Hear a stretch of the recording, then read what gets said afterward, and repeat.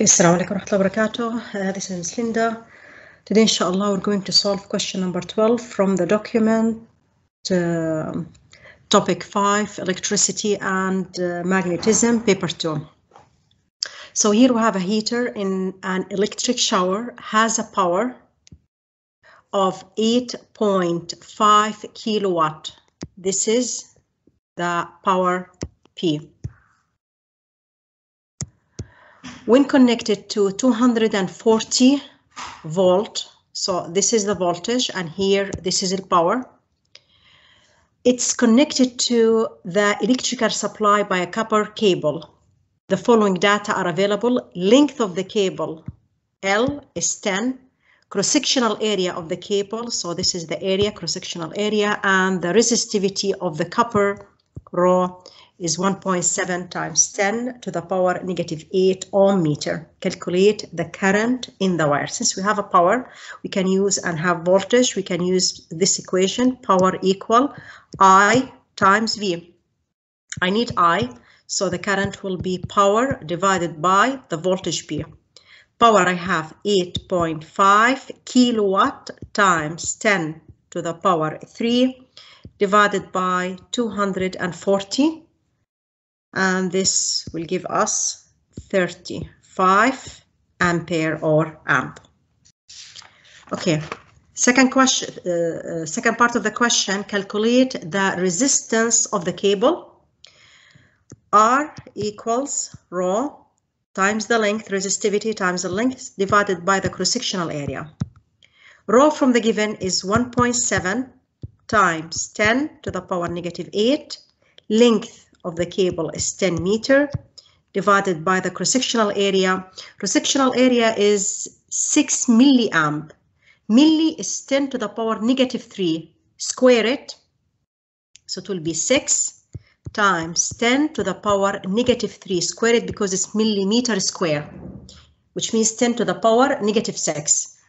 So this will equal, if we calculate it, it will give us 0.028 ohm. This is R.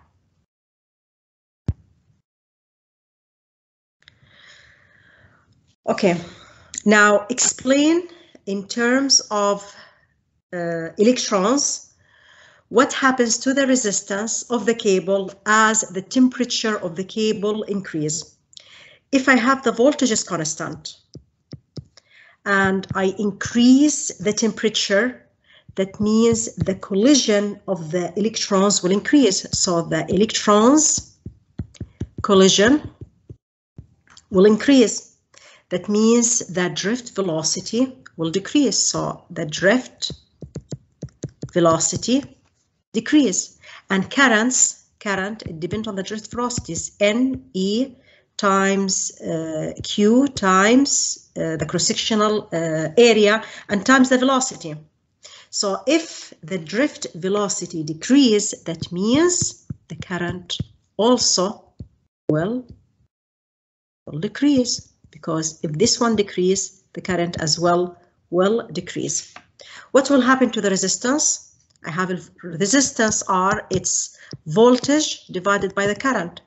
If the current decrease, the resistance will increase. So R will increase. Okay, D. And D, it's a tricky question as well, because you didn't study flow rate, the concept of flow rate and fluid mechanics. Okay, we have a heater, changes the temperature of water by 35 degree Kelvin. So this is the change in temperature. The specific heat capacity of water, specific heat capacity C for water is 4,200 joule per kilogram per Kelvin. Determine the rate at which water flow through water. Rate at which water flow, this is the flow rate. Now, flow rate in fluid mechanic, we give it a simple Q or capital V, but since we use Q for heat, we're not going to write Q.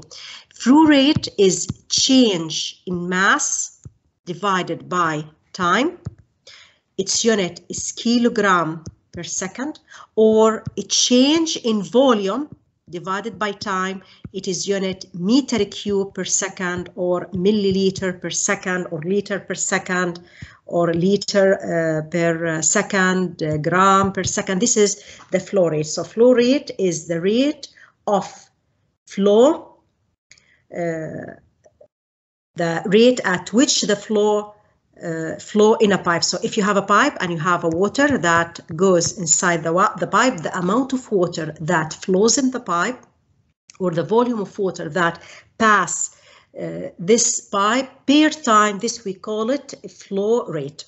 So flow rate, usually we give it in fluid mechanics, simple Q, it's a volume divided by time. Volume, it's cross-sectional area times distance, and distance divided by time. Distance, it's velocity times time divided by time. Time and time, they cancel. So another equation for flow rate, it's cross-sectional area times velocity.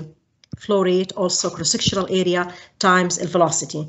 Meter per second times cross-sectional area meter square. So meter cube per second. This is another formula. And here, since the cross-sectional area is high, the speed of the flow will be low. So here I have V is slow because the cross-sectional area is high, and here I have V will be high. It will move fast. The velocity of the flow of water, like water, it will move fast because here I have less cross-sectional area. Okay, let's go back to the question. So I need to find this flow rate. Okay, how we're going to calculate it? I'm going to use this equation. Flow rate, this equation Q, will equal MC times delta T. Divide both sides by T. Why do I divide both sides by T? Because I will get the flow rate, mass over temperature. So I'm going to divide both sides by time. So divide both sides by time, by delta T, by delta T. This is the flow rate. This is the flow rate. Now energy Q over time, it's a power. So power P will equal flow rate times C times change in temperature. So I need the flow rate. Flow rate will equal the power divided by C times delta T. Now from the question we have the power is 8.5 times 10 to the power 3.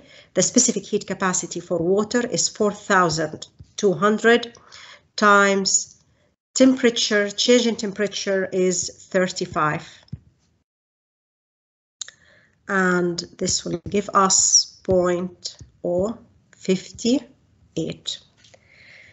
Unit, as we said, for a flow rate, it's kilogram per second, kilogram per second, or meter cube per second, milliliter per second, liter per second. So it's a unit for mass per second, or unit for volume per second. Another question, he wants us also to find the power dissipated. Power, if the question, there is other part of the question, he wants me to find the power dissipated in the cable. So power dissipated in the cable, we can use this equation, I square times resistance R. I square is 35 square and R is 0.028, and this will give me 34 watt. So this is the power dissipated in the cable. That's it. We'll solve maybe one or two more questions, and then we'll go to waves, inshallah.